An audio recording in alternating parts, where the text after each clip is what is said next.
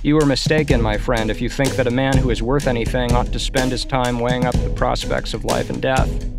He has only one thing to consider in performing any action. That is, whether he is acting rightly or wrongly. Men of Athens, I honor and love you, but I shall obey God rather than you. And while I have a life and strength, I shall never cease from the practice and teaching of philosophy. Man is ruled by the earth. Earth is ruled by heaven. Heaven is ruled by the way. The way is ruled by itself.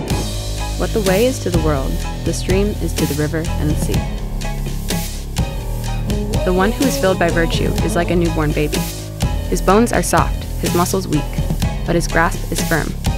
Care for them without subduing them. That is the greatest virtue. At dawn, when you have trouble getting out of bed, tell yourself, I have to go to work as a human being. Think about your life. Childhood, boyhood, youth, old age. Every transformation, a kind of dying. Was that so terrible? Virtue and vice consist not in feeling, but in doing. Stop talking about what the good man is like, and just be one. If it's not right, don't do it. If it's not true, don't say it.